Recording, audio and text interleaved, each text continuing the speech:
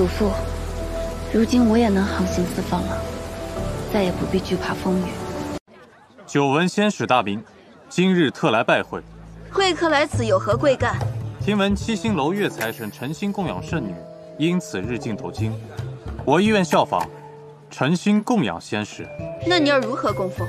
他岳财神有七星楼，我便在金阳建一座八峰楼。这是黄金300两，还请先使过目。拿进来看看。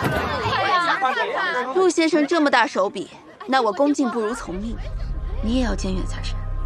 老番代为臣。既然如此，先使不妨同我回去细谈。那就走吧。哎，陆兄，花大娘子请留步啊！前几日都怪曾某人多有怠慢啊，不过今日啊，二位可务必要赏光哦。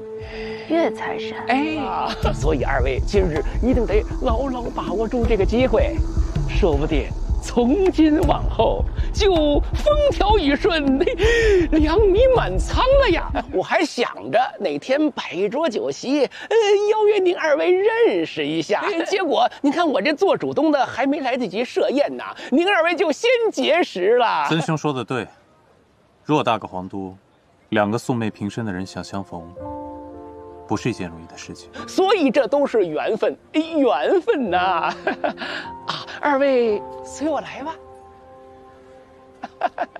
皇都人人都说天道不济，知名楼也要多囤些东西，不然往后只会愈发短缺。何止于此，要是再这么下去，百姓恐怕是粮都吃不上了。君无道，天不祥，3年不落雨，五谷地里黄。最近坊间多有无稽之谈，说有新君化孩童下凡传唱歌谣，将亡于天际。难道还要朕下一道罪己诏吗？黄伯父切莫为妖言扰心，臣定会查明原委。你初来乍到，还不知咱们金阳城有一尊活神仙，人称皓月仙使。这位皓月仙使又是什么人？他呀是3年之前被七星楼请来金阳供奉的。哦，对了，年头的时候他就说过要闹旱灾，这不就应验了吗？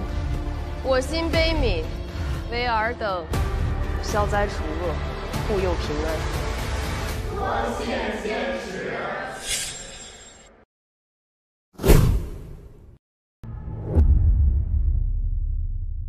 岳财神，七星楼也算是一方巨贾，怎么被个神婆耍团团转？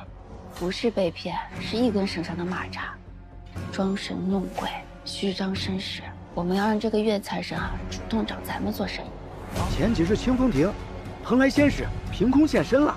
这几日都排起了长龙。皓月装神弄鬼这几年，反倒给花芷做了嫁衣。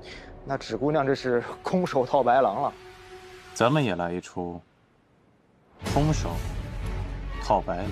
我原本以为你不过是朝廷派来的探子，今日我猜你的身份恐怕更珍贵些。